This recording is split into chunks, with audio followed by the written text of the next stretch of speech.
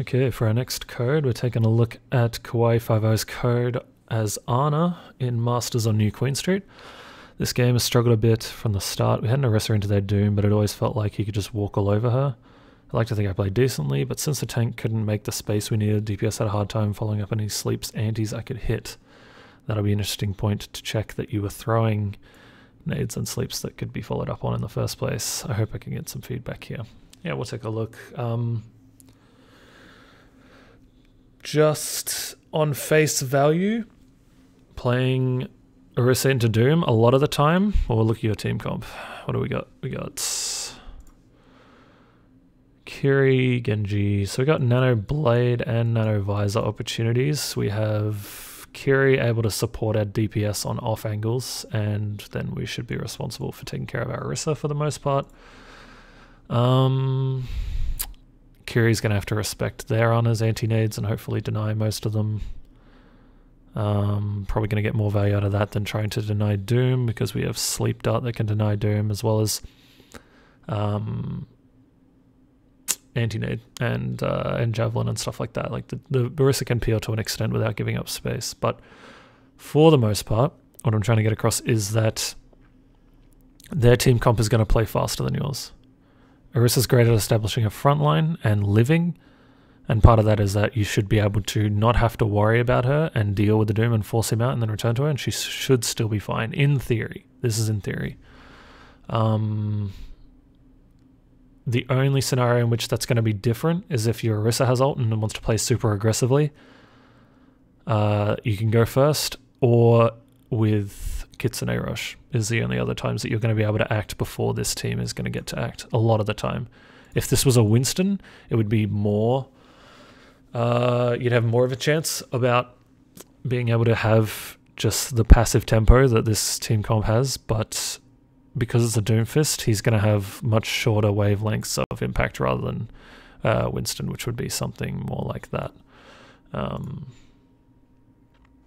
He's going to have a bit of follow-up with the Echo. The soldier may be finding a lot of off angles too, but for the most part, our soldiers should be matching that, especially with the Kiriko support. If their Briggers ever split trying to support their soldier, then it leaves opportunities for your Genji to go in and pressure the Ana. So it's a decent matchup. It's definitely not impossible. Orisa into Doom is, like I say, it's not exactly the worst thing in the world, but it can be a little tricky to navigate, especially from the support position. But I think that answered most of that little information. And yeah, we'll look at the sleeps and the anti-nades. I'll also be interested to look at your positioning and how you position relative to the comp and during the team fight. Being Masters, we can be a bit more nuanced with our feedback. So that's what we're going to look for.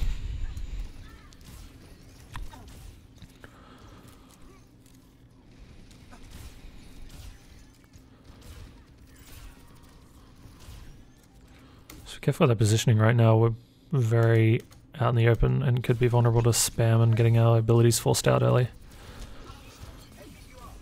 We spam both abilities on the Doom. I'm not a huge fan of this. We need to be selfish. They have a dive, we need to be selfish with one of our cooldowns. Nade is going to find a lot of value looking for nade opportunities on over-aggressive DPS, or throwing it on Ana's so she can't walk up with her Doom when her Doom takes space. That's what I think your nades should be going on to. Sleep should be used more to counter an Echo specific dive or a Doom dive. That whenever he uses power block. Anti-nade could also go onto a rallying brig, but for the most part it's not nades, because if you're saying that they're having a hard time following up on nades, then you need to either do nades that are less for follow-up and more about denial of the enemy team taking space, or they may just be mistimed and that your DPS aren't in a position to follow it up regardless of the space that your tank's creating. We walk really far out of this fight. I just want to check this. We get max stickied, we get cleansed. I think right now I'm watching your positioning a lot, because like we swing really wide on this corner. Like we can be hugging this wall to limit the amount of LOS that people have on us, and then jiggle peeking to avoid getting spammed out a lot and keeping our Orisa alive. And I think having nade up right now instead of having stacked abilities before is probably what costs this Orisa her life. Where am I? F9. Go.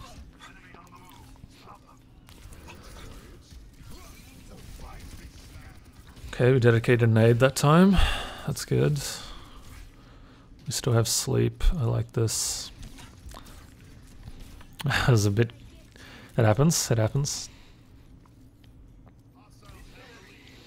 I like the quick scope usage. This is good.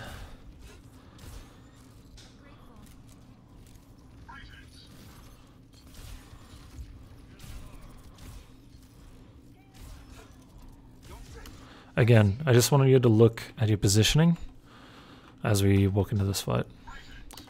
Your use of cover, you're really out in the open. It's going to make it really easy for these two to get little chip amounts of damage on you, and then him to come out and take advantage of that. Or for him to take the space, you to be in a bad position like this, or like here where we're going to be in a second. And then it's going to be really easy for them to just throw a helix on this area, or to throw stickies on that area.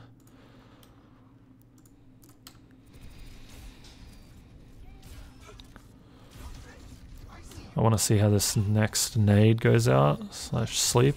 Good sleep. Bad nade. Bad nade, bad nade.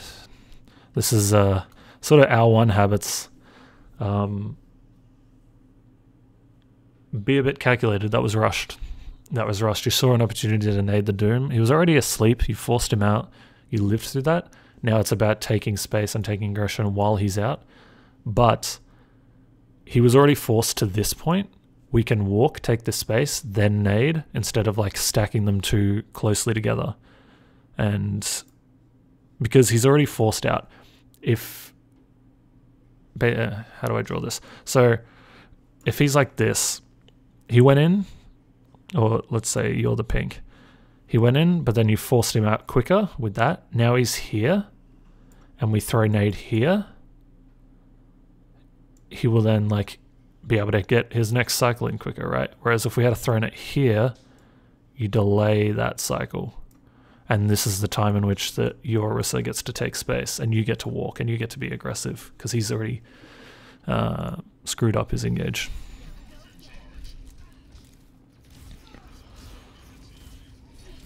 And this is just in general, like, regardless of what tank you were playing, this is just matchups on into Doom, I think. Again, you're positioning a little bit out in the open, a little bit not positioned around natural cover. I'd like to see you play a bit deeper as well. Just a little bit, fractionally deeper.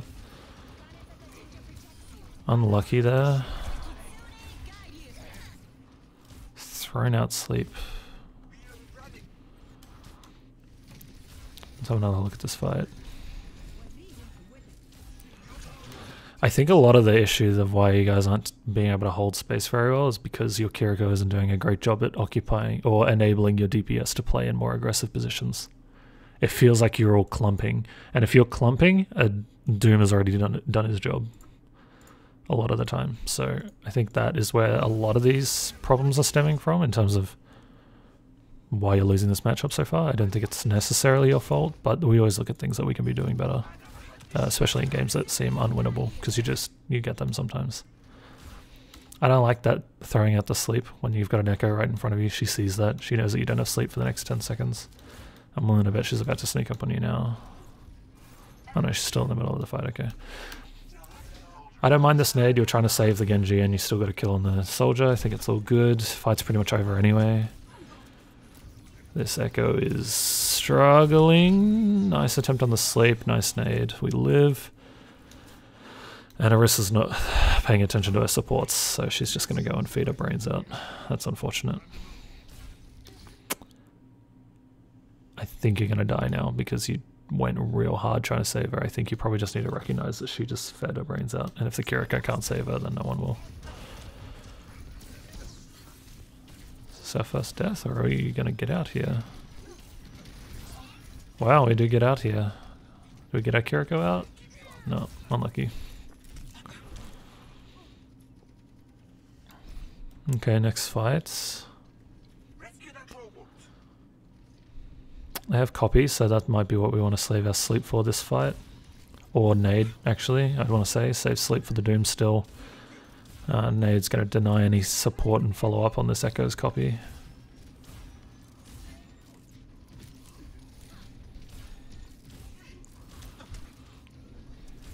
But I just want to like reiterate, have we seen a lot of nades slash sleeps for ADPS to follow on? The sleeps have been selfish, which is good. I don't expect them to be like that, but a little bit rushed. And what I wanted to, I guess I sort of glossed over it before, but what I meant with that nade that I said was rushed and sort of in the middle is, it was also just like throw it, and I think it hit your Orisa, and I don't even think it like antied many of their team. I could be wrong about that, you could go back and see, but the point being, have some thought behind your nades. To splash them off walls is going to find a lot more value. Get creative with them, rather than just hurling them into the middle of the fight and hoping for the best. Sometimes the situation may call for that if you need to also make sure you're hitting some of your team to increase their healing output, but I think with an Orisa a lot of the time you should be fine with not doing that. The ego from this Echo to copy you after feeding her brains out on her previous engage is astounding.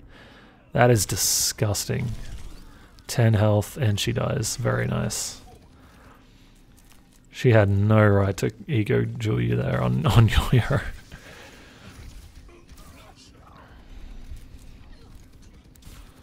What about stacking? I don't think you needed to anti the Doom there. I don't think he was going to care about the fact that you did that. Don't let them push any further. Nano Blade, this is good. Keeping our distance. I think a little bit of refining our wall-to-wall gameplay in terms of leaving one wall to go to the next, just to avoid this spam damage, I think does wonders. Because if it's not forcing out your abilities, it's probably forcing this Kiriko to turn and heal you rather than doing what she wants to be doing, or should be doing, whether or not she realizes what she should be doing or not. Okay, we're cart bitching for a bit here. If no one contests a soldier, probably right now we want to be leaving. I like we're using this bus for cover, but I think at this point we want to start dropping back to here. Slash even potentially here. We have a Mega to kite back to as well. I don't know, we'll see how it plays out. F9.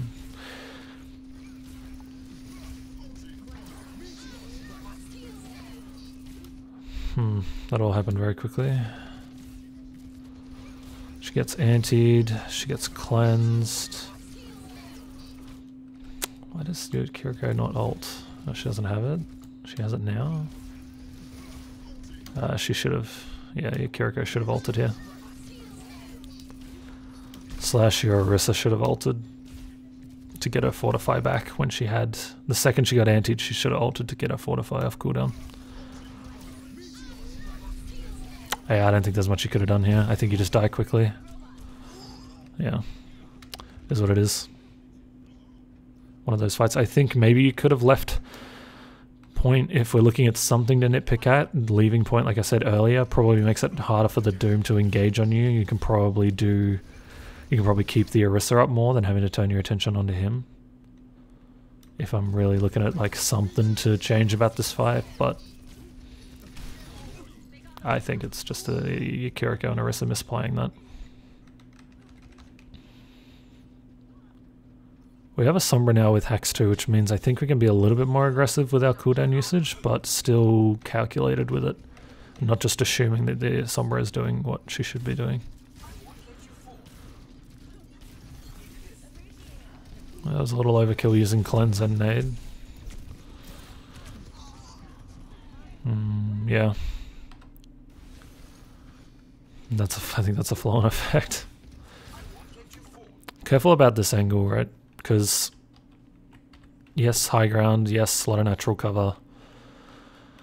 Worse in the fact that whenever you're peeking from this angle, you're exposing yourself to all of these angles to heal your Orisa, to do your job. And generally that's a checklist for Ana to take, is that at any given moment we should be able to cut LOS from their team and not lose it of ours. And so maybe positioning where the Kiriko is, so you have more of a defined angle and you can at least cut LOS of anyone on this side. If not, then just ditching the high ground for now. Because this is not, if the front line is here, this space, especially with a Doom Echo, is not that safe. It's a power position, but it's a good power position to rotate to in the mid fight once your Orisa has established something /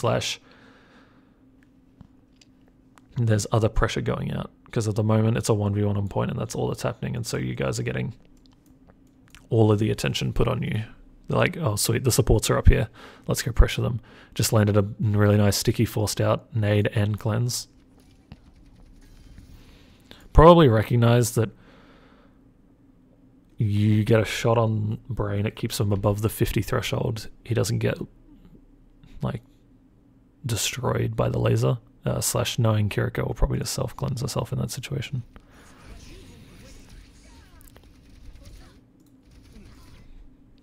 And this is sort of also the problem, is that being up in this power position doesn't deny this space for the enemy.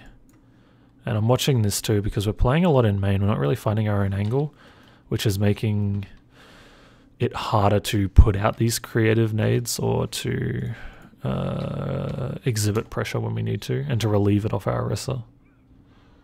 I get that we don't want to position too aggressively because of the Doom. But if the Kiriko's not going to do it, you know, at some point you just got to pull the trigger.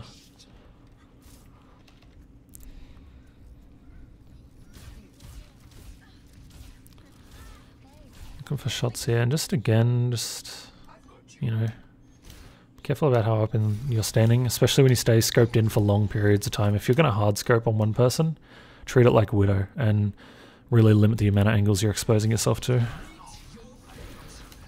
Would have been a great opportunity for a nade. Where did we use it? We used it on the Doom, yeah. And I think you really got to dedicate sleep to Doom more than nade. Because it's too easy for him to just like, even if he is naded, then to hit a nice cooldown and to get a bunch of temporary shields.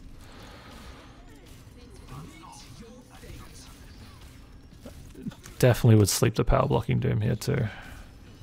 So a couple of missed opportunities here, maybe feeling a bit of pressure on the position of Bob, or the push bot, I should say. Yeah, I think cooldown usage is just a little bit off on this whole team fight. The calculated, and this is what I mean about when we're talking about your comment on DPS had a hard time following up on nades and sleeps. Calculated in a few things. Calculated in, I'm not even going to try and write this, but calculated in the chance it's going to hit, number one. The chance that someone has to follow it up on, and the chance that it doesn't decrease your overall survivability. Now, when they had a Doomfist that went in, throwing a nade on him, not the worst thing in the world, we still have sleep, doesn't decrease survivability. The chance that this sleep was going to hit, pretty low. That's why you wait for opportunities like when he's power blocking to sleep Doom, because it's really easy. And then it did decrease our survivability because this Echo copy immediately took space.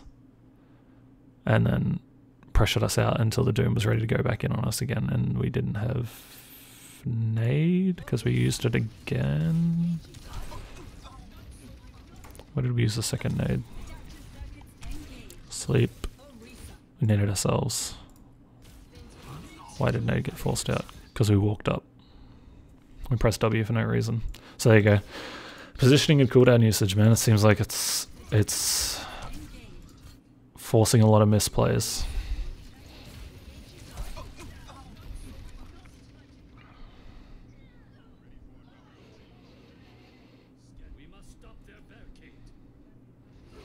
And you seem to do really good at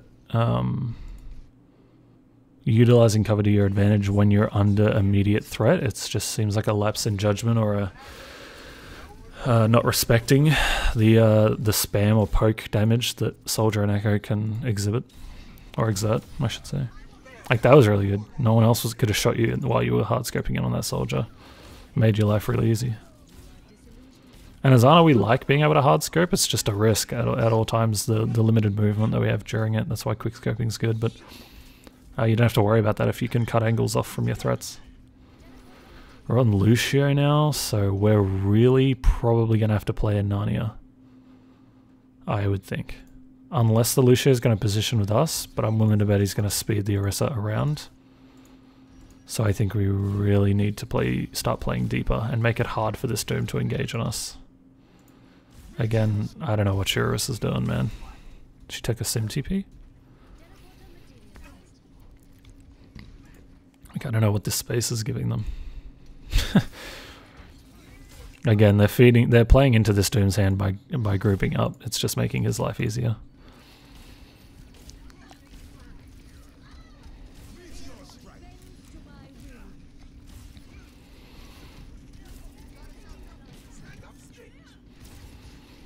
Unlucky. That was still a better sleep, right? Because he didn't know that he had walls on him.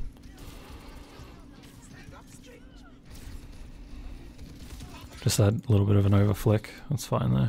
It happens.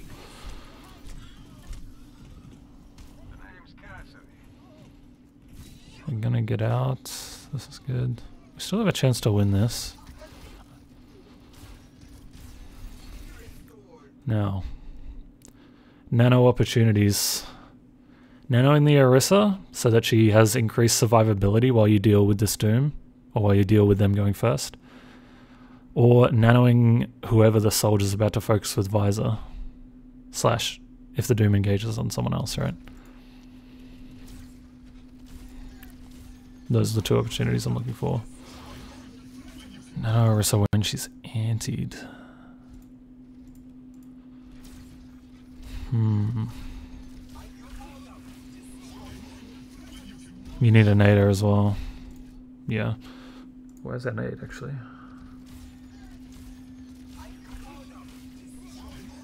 Where's that nade?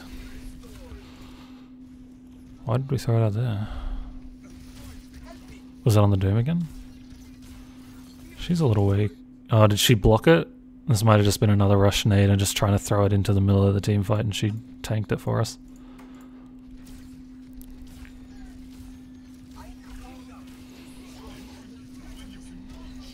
I really like this mythic skin, man. The audio cues for it sounds sick.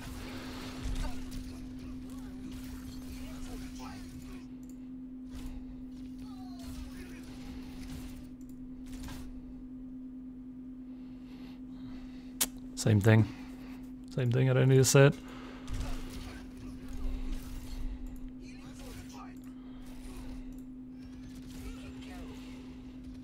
Like, there's been a lot of times in this VOD where we've been hit with a lot of stickies. And that's like that's a red flag, I think. You actually gonna hold on to this? Wow. Oh my goodness. You're just gonna stall it out for a little bit longer. There's still a lot of time left in this VOD though. Lucio gets a really nice stall in. Doom's gonna wake up in a sec.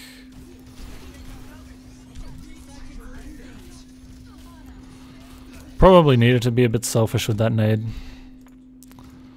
I think at the moment your focus is on living. Slash, you still get a nade opportunity off by nading yourself when you wait for the team to engage on you. Like, this Doom's going to go back on you again. I think you can just nade him and yourself and hope that you can do a bit more living. But for the most part, I mean, this whole game's a loss.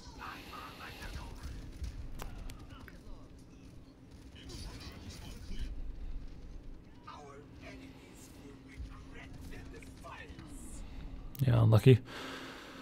So yeah, I think those are my main thoughts. I think a little bit of positioning, playing a little more wall-to-wall, refining that movement through the map. Great analogy is to either always play as if they have a Widow, or to treat Ana like she's a hermit crab and the walls are her shells. You know, she needs them for safety. She needs to go. The only time she's leaving one is to go to the next one. And then a little more calculated CD usage. You know, when you enter a match, look at the other team, figure out what you're looking at, what you need to be saving of certain abilities for. Can you be aggressive? Can I afford, pardon me, to throw out this nade right now? Or is it going to cost me opportunities to go position aggressively? Because whenever you throw out abilities, you lose that position to go or you lose that opportunity to go and play in more aggressive positions because you don't have that get out of jail free card or that crux to lean on.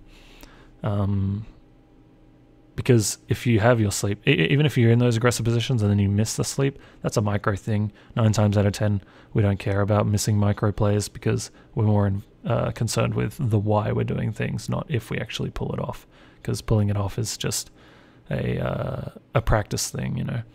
So those are the main things that I saw. Trying to think of anything else. Just understanding a little bit of matchups. Understanding when to kite and when to play aggressively depending on what you need to be doing at any given point, because like we talked about in that fight, you maybe could have dropped off point quicker. Push is a very fluid game mode in the fact that if you're playing it right, it shouldn't be one team has the point the whole way and then the other team contests it and then you fight on point. More that, because it can end up in bad places, right? The same way cart can, but people think like because the bot provides you with a bit of cover that it can make places safe. It's still not. Like, if it doesn't favor your team comp to fight on point, then you don't fight on point. And I know this isn't like a scrim VOD or anything like that, but as Ana, as supports in general, we sometimes get screwed over into being the cart bitch. So if you can recognize when it's no longer safe for you to be here, / recognizing, hey, they have a Doom, he can dive on me, he can close this gap really easily. We were positioned around neutral cover just then, a bit better, but still, recognizing that you're going to have to live this engage, and by doing it on cart is probably not a great place to do it because a lot of DPS will have angles to follow up on the Dooms engage. But the main two things being that wall-to-wall cover, a little bit of refining, and a little bit of calculated ability usage, based on the things that I said before about whether or not your team can follow up on it. How much does it decrease your survivability / your ability to then play aggressive, and the chance of it actually hitting. You know, throwing a nade into a clump of people, is that going to give us the actual intended purpose behind the nade? Is throwing asleep on a highly mobile person quite far away from us? Like, you know, even if you had slept that soldier, I don't know if anyone could have followed up on that. And then it did decrease your overall survivability. So yeah, those are the main things, but hopefully by just refining those a little, and it is just a refining thing, like I can see there's times when you are doing it well and you are thinking about these things, but then maybe it's just the intense moments, or maybe it's when you're pressured into playing in less ideal positions because your Orisa's feeding or something like that, then just still remembering those things and trying to incorporate them into your game, because at the end of the day, it's just one match. As long as we're still practicing good habits, we'll see improvement in our gameplay, and it should translate into the other matches that are winnable. But yeah, let me know if there's any questions, anything you need me to explain further, and all the best with your games.